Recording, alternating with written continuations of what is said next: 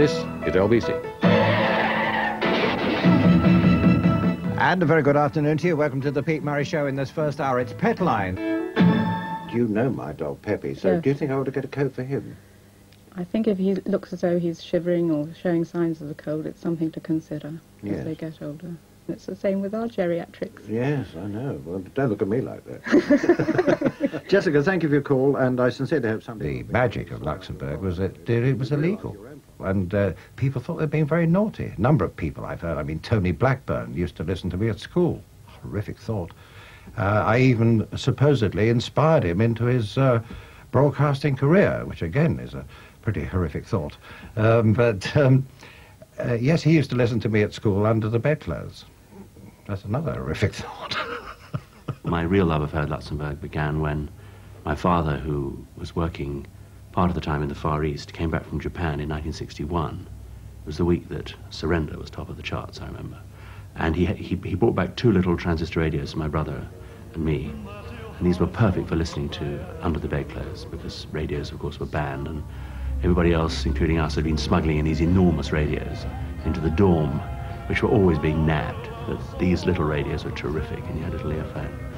And it picked up Luxembourg extraordinarily well. And it was just terrific hearing all these pop records that you didn't really hear on the BBC.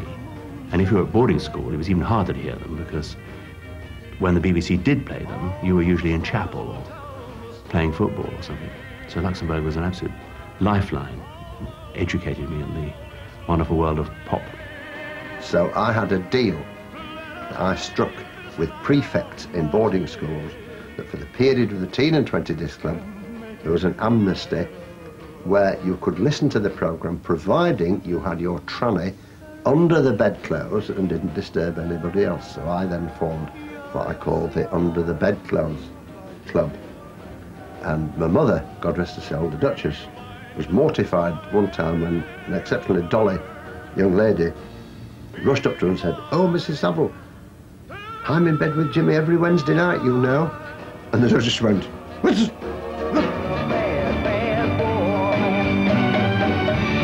So there he was, lead singer of Man for Man, the original lead singer, Paul Jones. I've been a bad, bad boy. It's just come around 5 to midnight, my last 5 minutes on 208. I'm looking forward very much to seeing Stuart Henry, one of my heroes, with his wife, Ollie, who's very much a heroine. He's not getting out very much anymore. Of course, as I'm sure everybody is aware, Stuart's got multiple sclerosis, and you know, a very bad situation in terms of immobility. So I hope we'll somehow get him into the radio station. That would be a very big highlight for me if that happened. He lost his job at Radio 1, so we gave him a job here at Luxembourg. Very happy to have him, because he was like a household name. We have some old names like Chris Denning on the air. Mid-60s, Chris, yeah? With Luxembourg? Right, okay, who do we have? Tony Prince. Less of the old names. All right, well, middle-aged name, shall we say, in his case.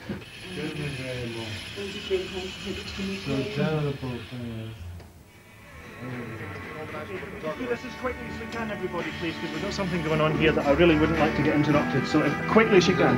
Hello there, is this Andy Raymond? Jeff Raymond, regular. Hi, man. Good to see you. Hello, Tony. How are you? I didn't come to see you today. So, we're marking the end of 208, 1440, but we're looking ahead to the future on the Astra satellite in stereo. When people began calling me in the long ago now, the first disc jockey on Luxembourg, I didn't know what they were talking about to begin with. And then when I heard a disc jockey or two, I realized that what they did usually was to link 2 sides of a gramophone record or 2 different records with a whole lot of inconsequential chat, which might be quite amusing, but didn't mean anything. It's the national program from London. We begin this evening with a concert. Well, I don't think Radio Luxembourg would have got anywhere had it not been for the BBC's policy. Really, BBC scored a marvellous own goal by allowing Radio Luxembourg into the British broadcasting field. And it did that because of its Sunday programme policy, which had been Reith's policy right from the beginning. Heavens declare the glory of God, and the firmament showeth his hand. In 1927, Lord Reith became the Director General of the new British Broadcasting Corporation.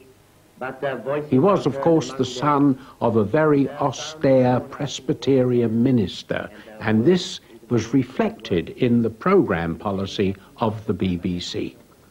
That is a policy of treating Sunday as a different day from all the others.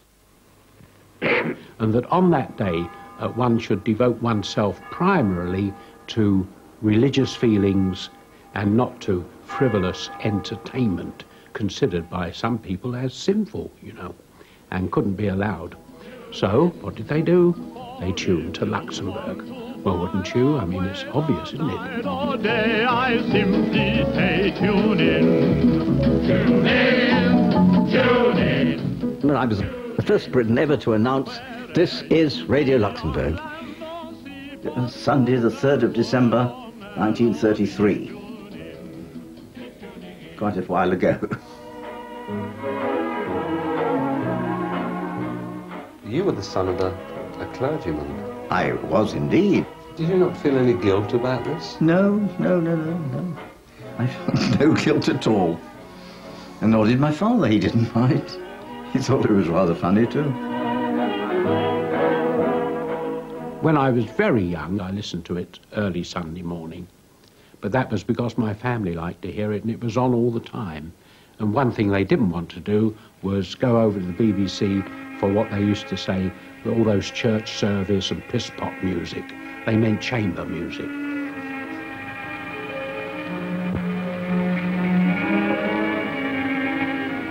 The makers of vile beans present Rhyme with Reason.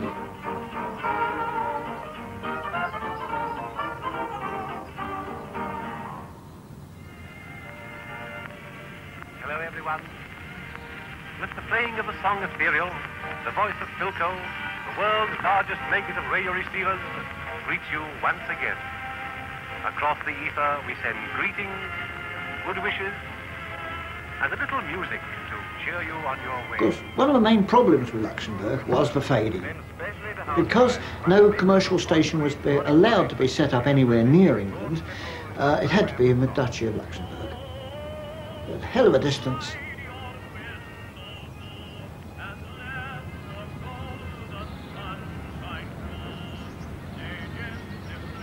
Germany calling, Germany calling, Germany calling. Here are the Reichsender Hamburg, Station Bremen, and Station... The British Ministry of Misinformation has been conducting a systematic campaign of frightening British women and girls about the danger of being injured by splinters from German bombs. Lord Hall, William Joyce, he was a local man, lived over in Dulwich Village. He sympathised with Germans, and he wanted to get into broadcasting. He probably couldn't do it over here, so he tried with Germans, and they were very pleased to accept him as a broadcaster.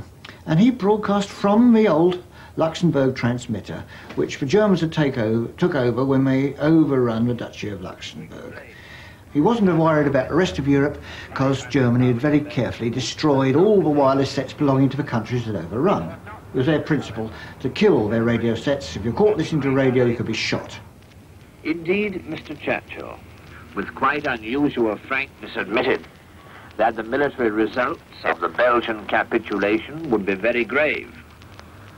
When this spiteful old creature, blind with prejudice, eventually we captured William Joyce. He was brought back to his country and finally hung at Wandsworth, not more than 5 miles from where he spent most of his life.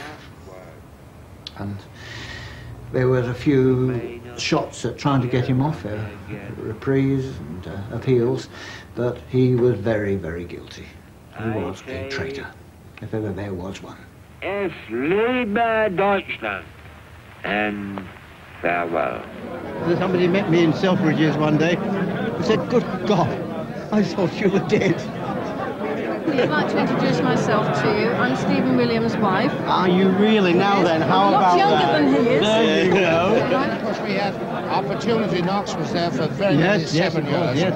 And out of it on Luxembourg came the late David Whitfield, who was a great star all over the world. There was the Bachelors.